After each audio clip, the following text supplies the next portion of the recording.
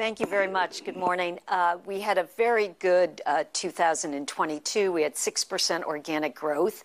Very importantly, if you look at our digital and services revenue, which is now, the lion's share of our business, that was up 7% organically.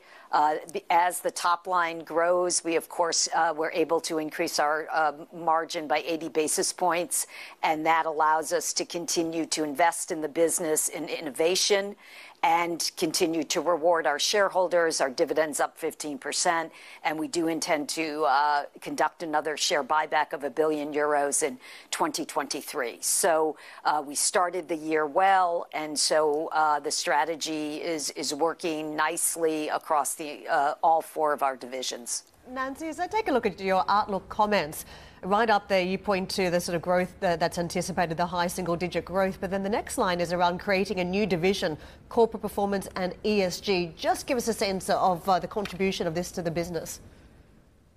So we're creating a new division by focusing on four of our key assets that today serve banks and corporations and are market leaders in their respective spaces. And each of those assets today are already building out components to help customers with ESG reporting and with environmental health and safety aspects of ESG. So by bringing these together, we believe that we can accelerate our growth and we can continue to serve our customers. And this is a fast-growing area of the market. And so we're really excited about being able to bring these assets together. Nancy, very good morning to you. Can I ask you about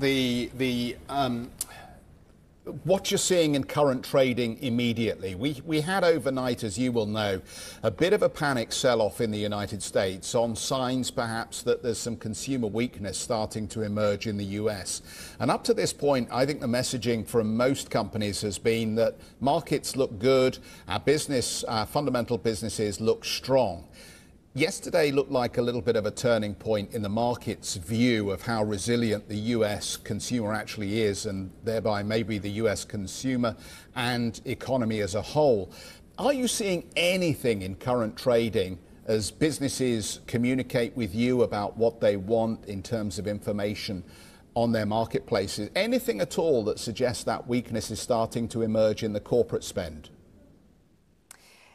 We started the year well. If you look at what we do, we really help our customers navigate compliance and drive productivity benefits. And so these trends around digital transformation, cloud computing that have existed and frankly got sort of accelerated during the pandemic, really support our strategy around expert solutions. So today, we don't see any signs of customers slowing down their activity.